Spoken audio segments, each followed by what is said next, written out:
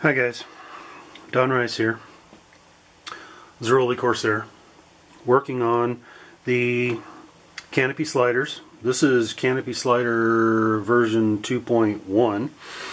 This is a Firgelli L16 actuator, which is 150 millimeters. And because of the longer length, I had to make Carriage 2.0, which has longer arms here and here, and I had to make rails 2.0.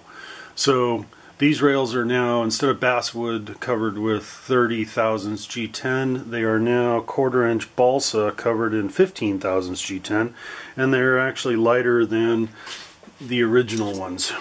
Here's 1.0. 2.0. So you can see these are bigger, and I actually shaped these and sized them so that they glue straight to the side of the fuselage, and they are glued in. They're all high soled in.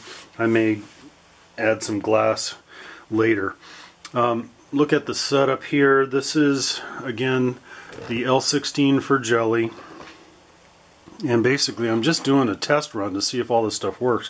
This is the controller board for the Firgelli, and that's tied into a little servo controller, and it's all running off of a 2S2P lithium ion battery that I use for bench testing. And I don't think we can see them from here. Let's see.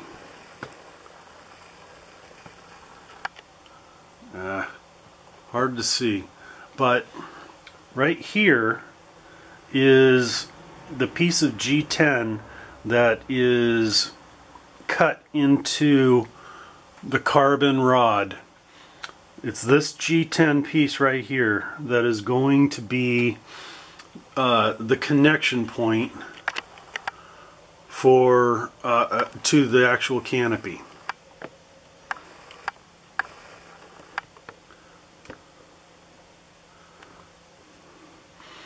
And I do not have the Firgelli mounted yet. It's just sitting on top of this block. And what I will do is I will hold it in place, and I will command the system open.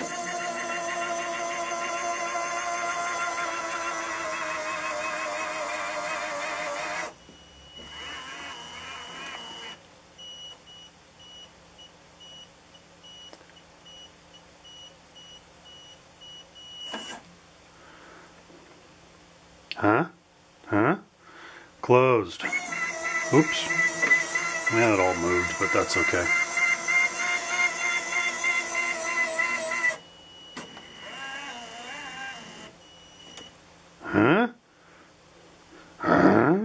Oh. Very cool. Alright, so the Firgelli struggles just a little bit because this particular actuator is designed for like up to 12 volts, and all I'm ever going to put into it is about 6. So it runs a little bit slower, and I don't care. And my rails, see, I can move it by hand. My rails are really smooth, and there's a little bit of just a little bit of side-to-side play here, but it tightens up just a little bit. It's like I'm off by a 1/16 of an inch. There's no play in here, so it gets a little tighter down towards the end. So I probably screwed up the shape of these things ever so slightly, but the actuator has enough power to power through it.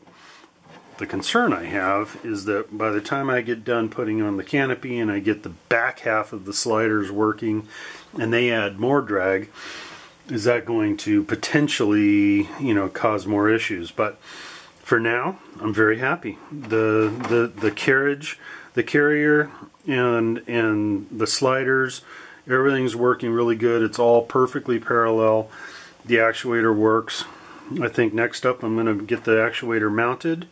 Right now you can see it's about 2 inches from the top of the fuselage. So I think I'm going to modify the connection point and make the connection point way down here by the top of the fuselage so that the Firgelli can be mounted right here, which will give me more room in the fuse for tanks and batteries and fireworks, etc. So that's where we are today. Later.